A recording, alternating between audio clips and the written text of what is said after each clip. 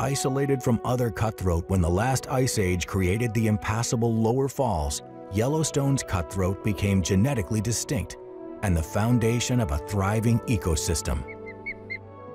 Just 20 years ago, there were 50,000 cutthroat passing through Clear Creek. In 2014, there were only about 100 individuals. The invading American lake trout is huge and insatiable. A single lake trout can eat more than 40 cutthroat a year. And now they've brought the Yellowstone cutthroat to the brink of extinction.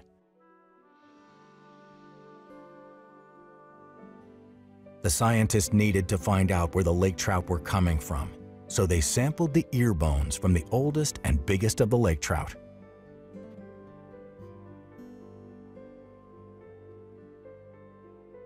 Under the microscope, the ear bones show growth rings, like trees, showing how old the invaders were and where they came from. With time running out and the whole ecosystem at risk, the biologists needed a more audacious plan. So Gresswell and his team tag lake trout with GPS transmitters and follow them to their spawning grounds. After 1 year of tracking, the researchers finally hone in on a major spawning ground in the waters off Carrington Island. Now that they've found the spawning ground, it's time to bring in the heavy artillery.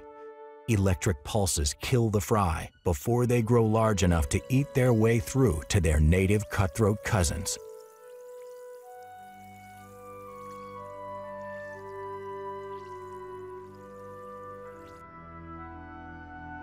And now, for the first time, there may be real reason for hope on the horizon. Slowly, the invasive lake trout numbers are falling.